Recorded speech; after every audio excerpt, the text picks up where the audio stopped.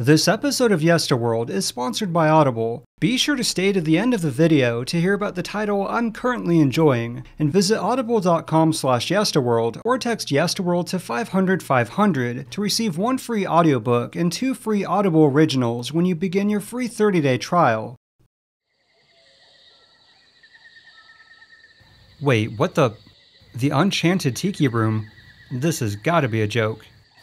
Welcome to the Enchanted Tiki Room, which is definitely not a joke, but a new and more realistic overlay of the classic Walt Disney attraction. Okay, Jose, it's time to wake up.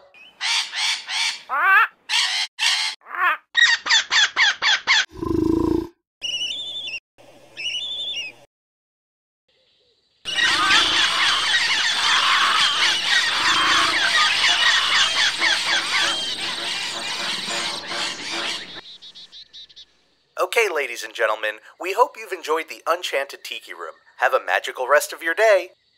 Well, that was a mistake. Speaking of mistakes, how about we explore some of Disney's worst theme park blunders, from awful attraction overlays, doomed reimaginings, severe miscalculations, and everything in between.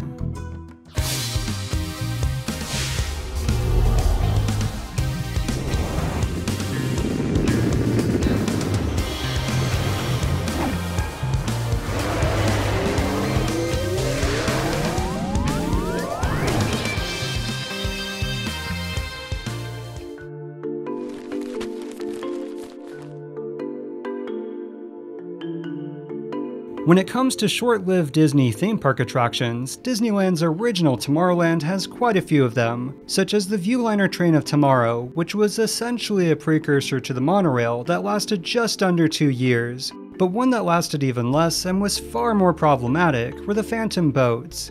Here visitors could pilot these stylish motorboats and cruise them around the lagoon unsupervised. However, this was back in a time when height requirements was as simple as can you reach the pedal, and much like the trackless Autopia, this led to a few incidents. The most common was thrill-seeking riders testing the maximum speed of their boat, but the poorly designed engine compartments often led to the motors overheating and shutting off, leaving guests stranded in the lagoon to be rescued. The solution was to have each boat piloted by a cast member, which solved the motor madness and speed demons from pushing the engine too far, but took a bit of the fun away and was far less popular. Just 4 months later, the Phantom boats were decommissioned, and while they were supposed to be replaced by a far more thrilling airboats attraction, this never came to be. The Phantom boats would return for a very limited time, but in the summer of 1956 were permanently closed, the first Disneyland attraction to hold that distinction. Or if you prefer a boat ride, you can cruise in a motorboat through Tomorrowland's winding waterways. White water ahead, so it's shoot the rapids here. Unwilling to completely give up on a boat attraction, the concept was reworked as the Fantasyland motorboat cruise. This time, each boat could only go 1 speed, slow, and were confined to a hidden track under the water. Nevertheless, it seemed they finally got it right this time and was a big hit in the park's early years. But let's fast forward to the 1990s. There's so much to do, getting ready just for you. Everybody's popping, really hip hopping on the avenue. Hey! In 1991, Fantasyland was taken over with Disney Afternoon Avenue, a celebration of Disney's entry into afternoon syndicated television, in addition to other activities such as meet and greets, a stage show, and what was basically a low-key test for Mickey's Toontown. There was a motorboat cruise to Gummi, Glen. You see, the 80s had seen a huge fall in the boat ride's popularity due to the park's other, far more thrilling and better themed offerings. It didn't help that they got rid of the whitewater rapid section as part of New Tomorrowland in the 60s, which made it even less fun. So the Gummi Bears overlay was done as a last resort attempt to instill some life into the dying attraction. Now you'd have to be a true cynic to hate on this retheming too much. But there's no denying just how incredibly cheap it was thrown together, and was obviously made purely for advertising the TV series. To no one's surprise, Gummi Glen did little to nothing to revitalize the attraction, and was seen for the cheap gimmick it was. Even more so than Rescue Rangers Raceway, which was another cheap overlay as an attempt to revitalize Fantasyland's Autopia.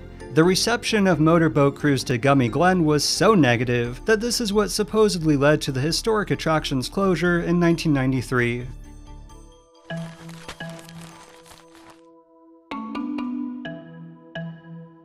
It's hard to imagine today, but during construction of the Magic Kingdom in the 70s, the park's biggest competitor wasn't nearby rival theme parks, but the beautiful oceans and beaches of Florida, which is precisely why Vice President of Park Operations Dick Nunis insisted on replicating the beach-going experience at the brand new Polynesian resort. Now just for a little backstory, as there's a lot of confusion, Bay Lake was the name of the original body of water prior to the park. The Seven Seas Lagoon refers to the man-made portion in which Bay Lake is connected to, which may surprise you to learn is only about 14 feet deep. So it was during the initial digging of this future body of water that Dick Nunis had a beach shoreline built near the Polynesian and alongside the Seven Seas Lagoon. To complete the reproduced beachside experience, he also insisted they build a gigantic wave machine to simulate the crashing waves of the sea, and more importantly, for surfing. However, with a price tag of $400,000, or just over $2.5 million today, initially this was met with some resistance in the company. But it was actually Roy Disney of all people who was essential in getting the project greenlit, perhaps seeing the vision Dick Nunis had for a true Disney replicated beachside destination. So just before the lagoon was filled, the $500,000 wave machine was built and installed at Beachcomber Island. It was then finally time to flood the Seven Seas Lagoon for the first and only time in the resort's history. The magic of Walt Disney World. A few months later, the park officially opened, and while the wave machine could easily be seen from both the Polynesian and traveling to the Magic Kingdom, it was already dead in the water, so to speak. You see, during the initial test before the park's opening, the wave machine worked more or less perfect, as can be seen in one of the rare photos of the intended result.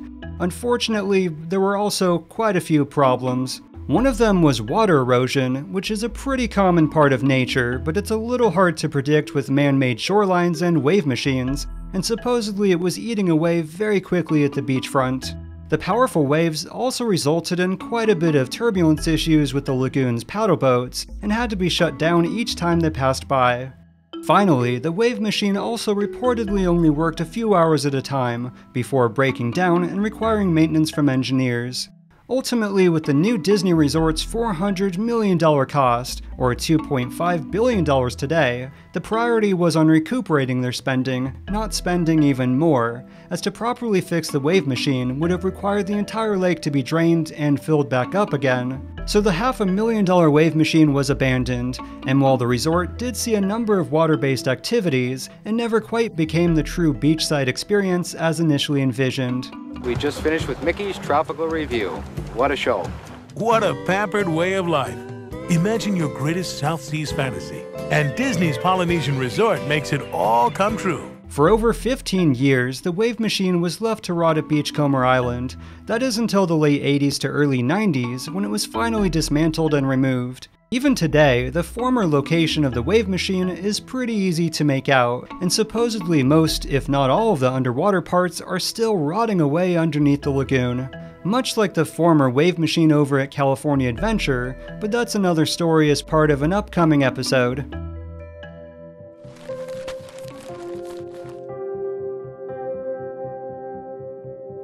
Okay, so obviously the closure of almost any beloved Disney attraction could be seen as a mistake by their countless fans, especially in cases like Mr. Toad and Snow White's Scary Adventures at the Magic Kingdom. I refuse to get over this one. It was an amazing dark ride with so much history, and unlike the others, wasn't turned into another attraction, but a meet and greet. Another was 20,000 Leagues Under the Sea in 1994, which we covered in a previous episode, but the SparkNotes version is that it was rumored to be replaced with a Jules Verne Volcania-based attraction. This evolved into a potential Villains Mountain before the concept was moved over to Adventureland as a roller coaster based on Atlantis. This was called Fire Mountain and actually got pretty far into development before it was ultimately cancelled. However, we've yet to cover the very similar circumstances over at Disneyland. There is an expectation that we will be investing less in new stuff, at least making sure that we are not drawing upon the company's cash, but beginning to return some of the cash.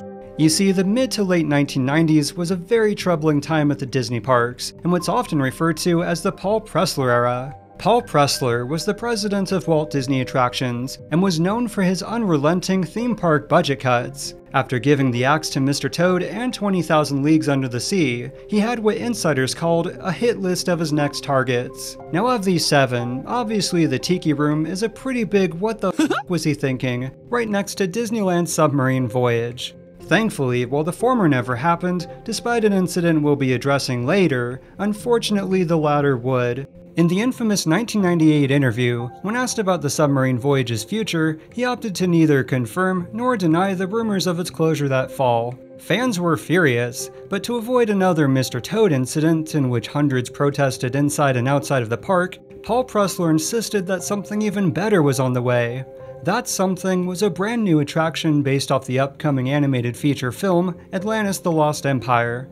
Now the true scale of this proposed attraction is up for debate, but at the very least, the plan was to incorporate both the Submarine Voyage and the nearby monorail. From here is where the story itself is also up for debate, but the facts are that on May 15, 1998, a massive banner appeared on the Submarine Voyage's storage tunnel. To the excitement of many fans, it seemed to finally confirm the upcoming attraction, and while it's hard to tell in the photos, it was displayed on both sides of the tunnel. Additionally, based on eyewitness reports, a flag was also hoisted near the subs, and based on the descriptions, I've tried replicating it here. By the end of the day, the gigantic banner was removed, but oddly enough, the flag remained until the Submarine Voyage's official closure that September. So, what exactly happened? Well, some say there was a miscommunication between Disney management and the Imagineering department, and the go-ahead to announce this future renovation within the park was premature. The other and often more supported narrative is that the Imagineering team was so fed up with the cost-cutting measures of Paul Pressler that this was done in protest as basically a f*** you to the higher-ups at Disney. They also allegedly put up posters like this on construction walls, hoping to put pressure on executives to greenlight the Atlantis expedition. Of course, Disneyland's Atlantis attraction, much like the Magic Kingdom's, never happened, and the lagoon was completely abandoned. However, in 2004, the submarines resubmerged for the first time in over 6 years as tests were underway, but not for an Atlantis-based attraction, but one inspired by Finding Nemo. The subs are back. Come live your dream with the all-new Finding Nemo Submarine Voyage, now resurfacing at the Disneyland Resort. 3 years later, and almost 10 years after its initial closure, Finding Nemo Submarine Voyage opened at Disneyland. So, happy ending, I guess?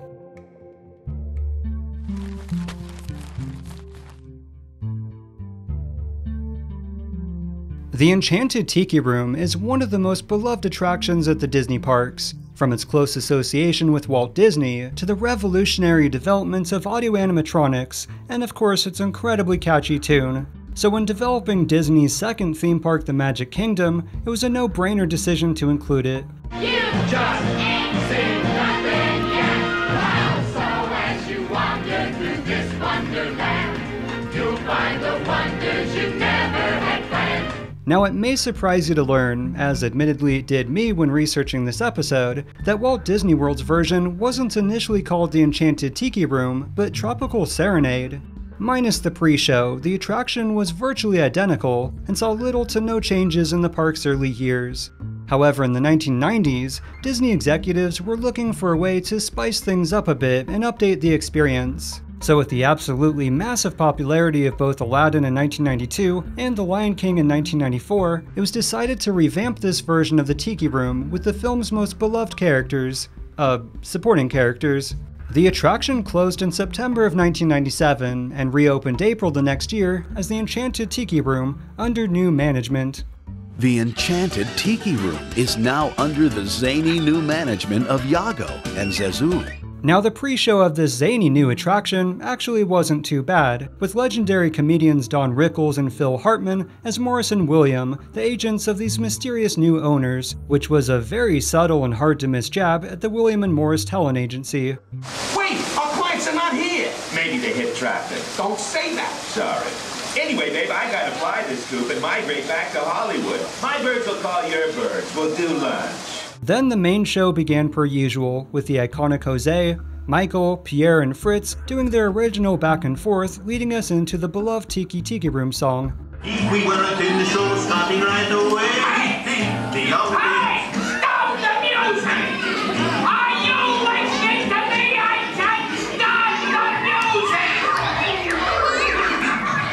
Iago interrupts the song to inform the birds that him and Zazu are the new owners, and it's time that they get hip and change things up a bit.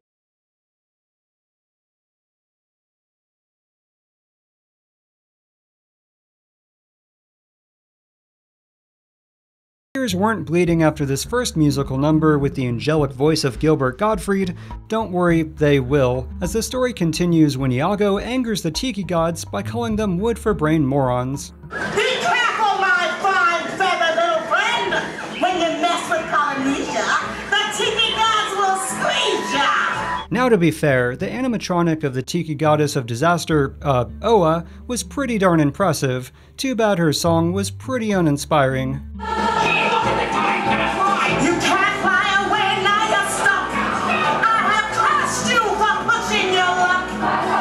Iago is sent somewhere, and Zazu suggests that they let the Tiki gods also have a turn at butchering the original with a 1950s doo-wop.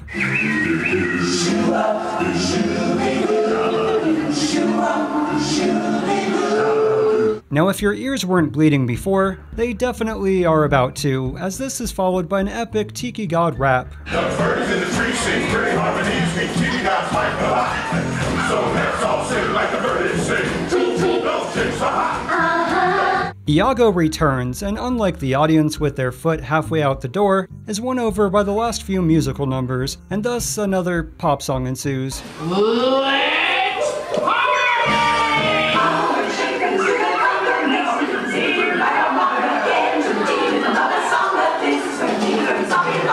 Now if you're an intelligent person, you'd probably assume that since we got a Gilbert god-awful rendition of Friend Like Me, we'd also hear Hakuna Matata, right? Hakuna Matata. Hunky tuna tostada? What a stupid phrase! Nope, just another bad joke among the countless others I've taken the liberty of sparing you from. And just like that, the show's over.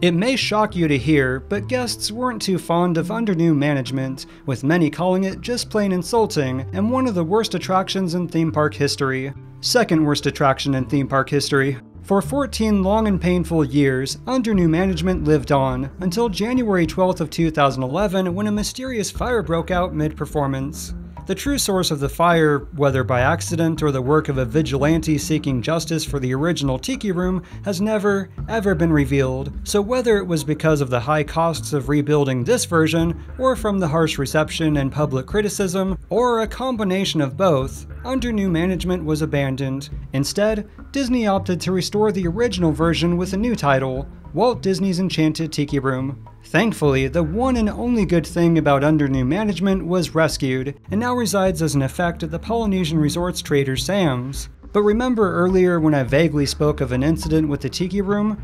Yeah, this wasn't it. Less than 2 years after the abomination opened at the Magic Kingdom, Disneyland's Enchanted Tiki Room was falling victim to Paul Pressler's earlier mentioned budget cuts. Ultimately, this cost-cutting practice came crashing down.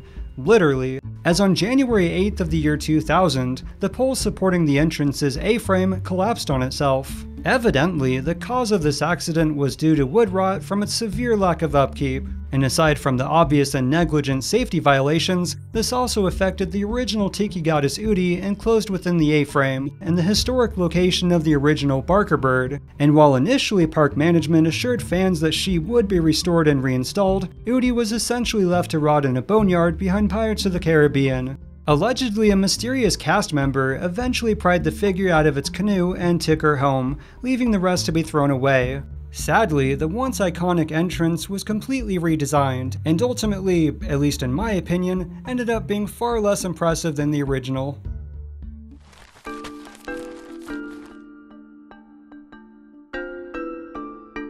Now there are plenty of mistakes and blunders we could easily end the episode with, such as the abysmal superstar limo or the horrendous journey into your imagination. But for this episode, I wanted to focus on the ones that are less covered, so let's talk about Star Tours at MGM Studios. How about you, Therese? CP3? Oh, yes, Master Michael. Thank you. I never get tired of that one. Just to rewind a bit, when the original Star Tours opened at Disneyland in 1984, it was a pretty big deal. so it was a no-brainer to also include the attraction at MGM Studios as well. However, unlike the Disneyland original, they weren't having to work within the confines of a previous attraction. So for MGM Studios' version, the entire section was transformed into one of the most impressive outdoor queues at the time. The main entrance and queue was an incredible recreation of the Ewok village from Return of the Jedi. For the nearby gift shop called Endor Vendors, they replicated the Imperial bunkers as also seen in the film, which gave it a great sense of continuity. It also had some pretty darn cool displays on the inside, but then this happened. You refer to the prophecy of the one who will bring balance to the Force. You believe it's this boy? In celebration and promotion of the first Star Wars movie in almost 20 years, Disney made the decision to finally bring a new destination to Star Tours, one that had been promoted since the attraction first opened, Tatooine.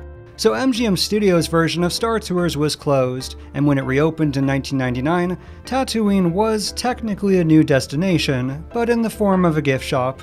Okay, so I'm partially joking, as I'm sure no one really expected a new destination in the ride itself. But the problem is that the transformation of Endor Vendors into Tatooine Traders made absolutely no sense visually or geographically and ruined the aesthetic continuity of the set piece. On the inside, the once clever displays were replaced with more shelves to sell merchandise as part of the expansion. Tatooine Traders' confusing aesthetics remains to this day, but with the recent opening of its neighbor Galaxy's Edge, who knows what the future has in store? Get it? In store? Come on, it's a joke. But you know what isn't a joke? The incredible convenience of Audible.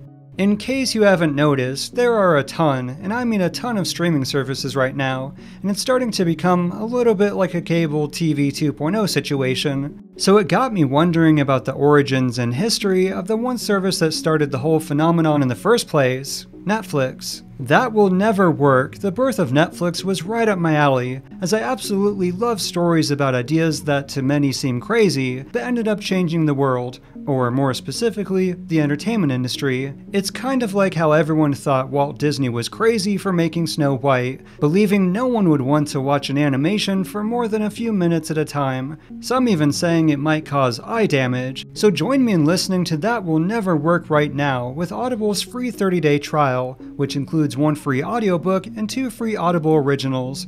If you don't enjoy it as much as I am, swap it out for something else with no hassle. A while back, I finished listening to Bob Iger's Ride of a Lifetime and highly recommend it.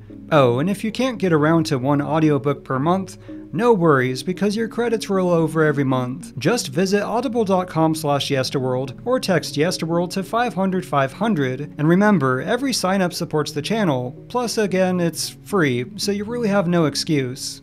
As always, thank you all so much for watching, and if you haven't already, make sure to subscribe to the channel, hit that notification bell, like, share, and do all that fun stuff. And we'll see you next time in Yesterworld.